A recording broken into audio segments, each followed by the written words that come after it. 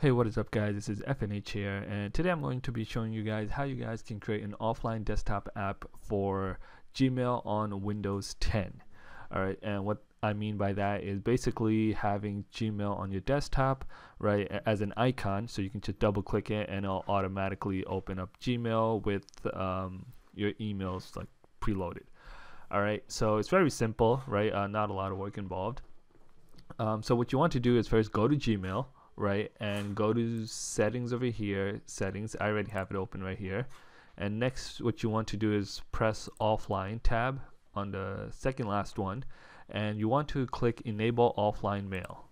Alright, so click that, and then you can also do keep offline data on my computer. Right, so this will basically allow the loading to be slightly quicker since you are saving it offline.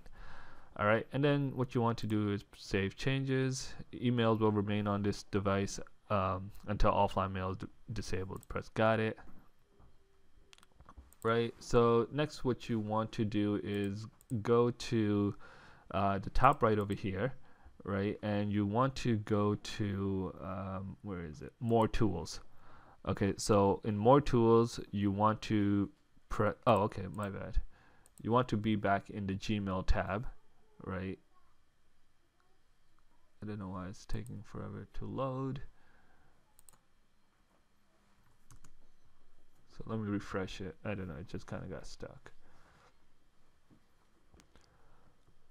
Okay, so alright, we're here again, back to the offline, and it's enabled. So now what we want to do is the top right and click more tools, create shortcut. Alright, so when we create the shortcut, right, you want to give it a name and create, and it will automatically send it to your desktop. So we have it right here on the desktop. So now whenever you restart your computer, you want to open up your mail quickly, you can basically just double click this and it will open up your Gmail. All right, so yeah, that's basically it. Really simple. Let me know if you guys have any questions or comments.